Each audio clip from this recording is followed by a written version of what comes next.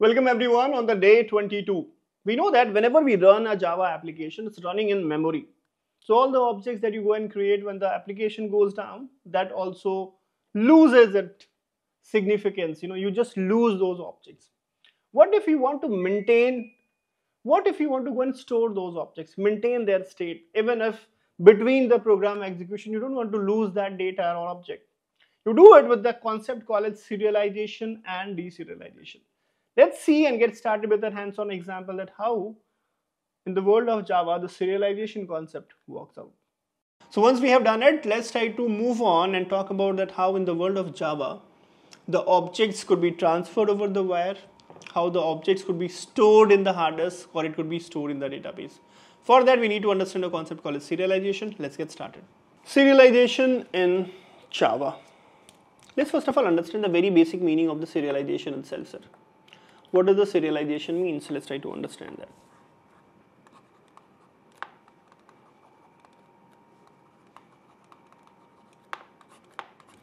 Serialization means that when you have the Java object, right, the process of converting the Java object in the form of the byte stream.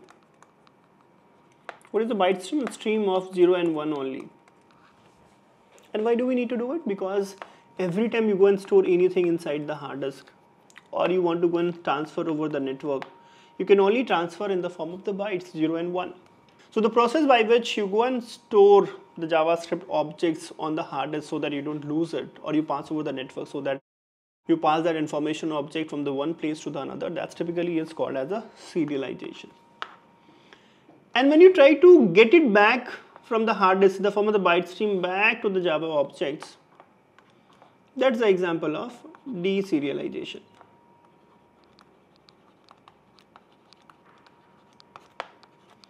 And the object which you get back is basically again a cloned object. So normally if you go and do the serialization and you bring it back, it's more of like of a deep cloning. So again, serialization and deserialization is a method which is sometimes also employed when you would like to go and deep clone an object. What are the other scenarios? You have created an object and you don't want to lose it, because normally every time you restart your Java program you lose that object. You go and serialize it and store that into the hard disk. If you have created an object which you feel is helpful and you want that to be sent over the network to some other place, again the serialization could be used. So we have understood what is serialization now. What is serialization? What is serialization? Very simple. When you go and convert the JavaScript object in the form of a byte stream to go and store that into the hard disk or you pass on over the network. That's the what part. The next important question is that how do you do it? Can every class be serialized? No. For an object to be serialized, the class has to undergo few things. What are those few things? So every time you go and define a class, if that object you want to be serialized, it has to go and implement an interface called as a serializable interface. Serializer inter.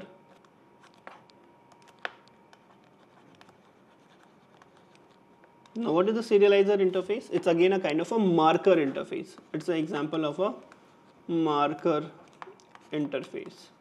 Who are the marker interface? Marker interfaces are one who is only used for marking or indicating that this is the functionality of the class going to be. They don't have anything inside that. It's just the name of the interface. So if a class has to serialize, it has to go and implement the serializer interface. That's number one. And the second thing is that if I am making it as a serializable interface, it need to have something called as a serial version UID equal to something 23L. Now this, what happens? Why do we need it? So every time you go and you have an object and you serialize it to the stream, right? And then you have to recover back to the initial object. You always do with the help of some form of the serial version ID. If you provide it, it will be used to come back. If not, Java will use the default. Java will by default use its internally randomly generated serial version user ID.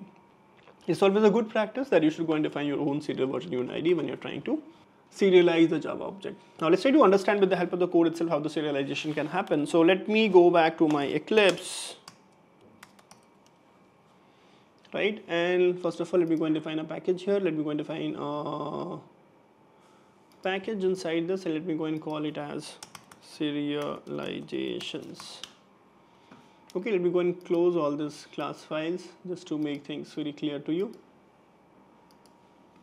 And let me go and define this class called as a person.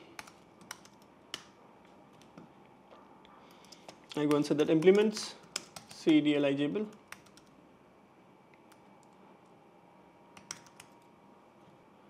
As soon as I go and do this,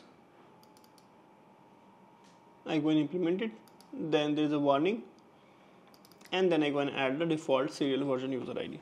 This is not compulsory, but if you don't do it, you might lose the hold that how the serialization deserialization is being happened. So I go and define this one.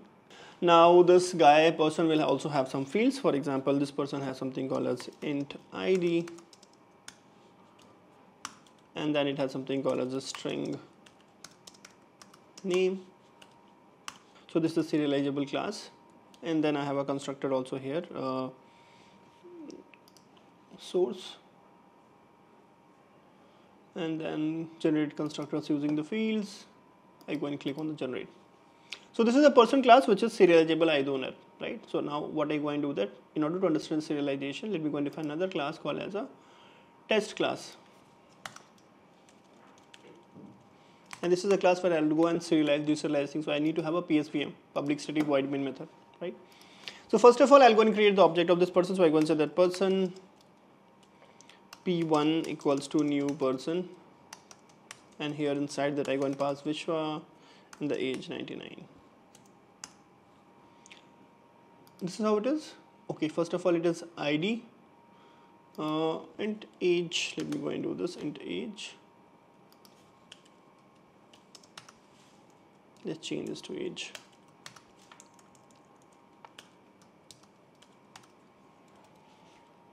Here in this test, 99 is the first argument, and then that should be Vishwa. Cool, eh? Now what I want to do, I would like to go and serialize it. To serialize it, first of all, what I'll have to do, I'll have to go and create a file output stream. So I go and say that file, and then I go and say that output stream, and for that I go and say that fut equals to new file output stream. Now inside this I'll have to go and pass the location where I would like to go and create this serialization for. So let me go and call it as path as say temp slash person dot ser. You could give any name to this file that you go and want, right? So since I have done it, it can throw certain exception. So I'll have to go and add the throw clause, or I can surround with the try catch. Fair enough. So I go and do this. When this exception will happen, so again I'll be talking about the try catch going ahead, but every time for the now being you can go and understand is that every time you feel that there is a block of the code which can go wrong, you always go and put inside the try and catch. And here my chances are that the file that I'm trying to create, that might not be found. So I go and say that file not found exception. Fair enough. Now I have done this. Once it is done, I have to go and create the object output stream. So in this I go and call as object, sorry there's a typo here, that's why object output stream, and I go and call it as out equals to new object output stream, and in this I go and pass f out. Fair enough.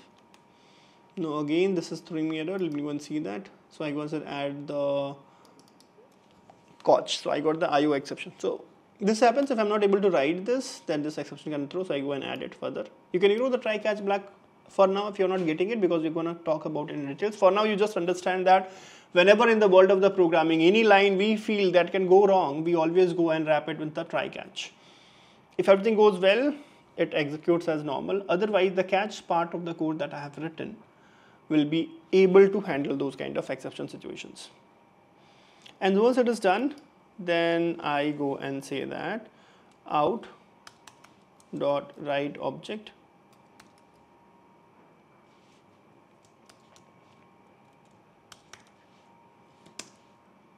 and then I go and pass %p1. And after doing this, then I'll have to go and do this out dot close, and then finally I have to also go and do the out dot close. Fair enough. So if I go and run this, let's try to see if it's getting serialized. So if I go and run this application, run Java application, okay, this is done. And then I have to go into this location and see if that actually happened. So in my, if I go and open my terminal,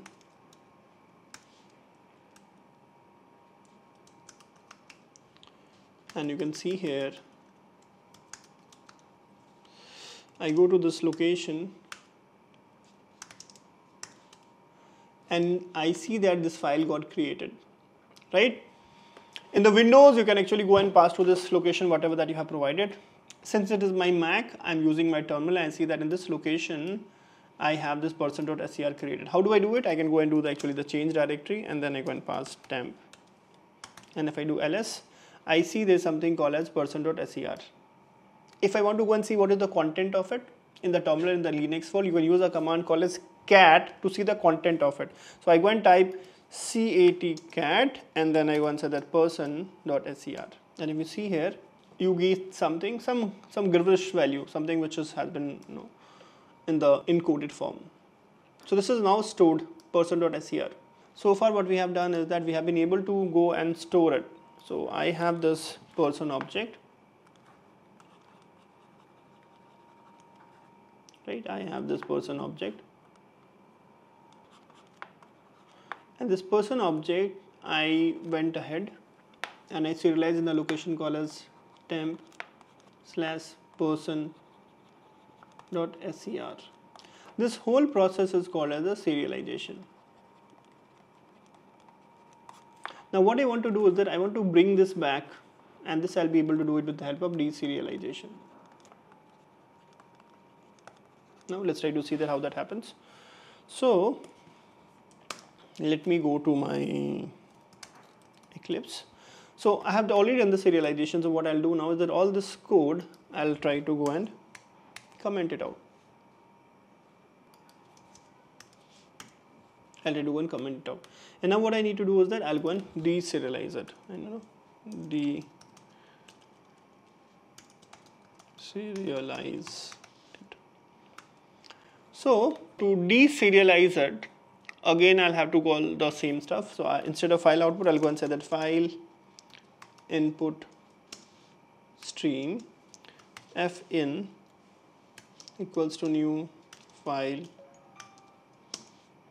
input string, and in that I will have to go and pass the same file location, which is the serialized.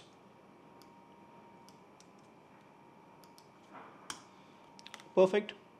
Now if it is here, then I'll have to go and perfectly fine. Let me go and see. It is throw an exception. Let me go and select throw exception. Instead of throwing exception, I should go and typically do the try catch. This will look more elegant. So I go with the try catch. Once it is done, then to read, just like we have to write, we have the object output stream. To read, we have the object input stream. So I go and say that object input stream, and I go and call it as in equals to new object input stream, and I have one. Fair enough. Now again this will throw some exceptions, so I have to go and add the catch clause IO exception. I go and add it here, as you can see here. I can actually go and bring this at the top itself.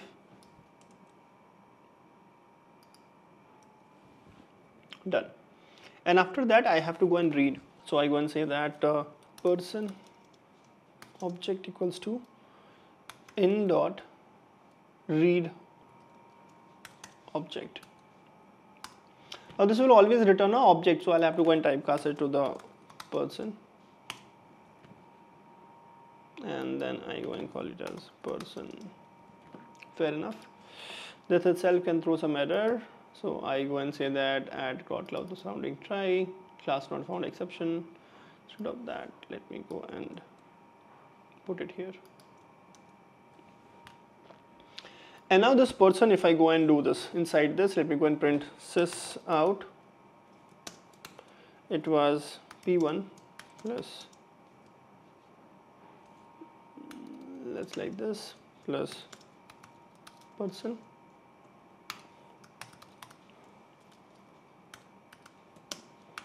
And I go and call it as p1 dot name person dot name. If I go and run this, let's try to see what happens. If you see here, right, if you see here, right, I have just reduced the font a little just to bring it into this frame. This was the original object p1, and this is the new object which I got deserialized and I got it. These are two different objects. So what we see here, we have a deep cloning, and it is a clone because both of them have the same name, Vishwa and the Vishwa itself. So with this, we can actually go and store the objects into the hard disk, transfer over the network, store into the database, and the concept that we go and make use of is called serialization and deserialization in Java.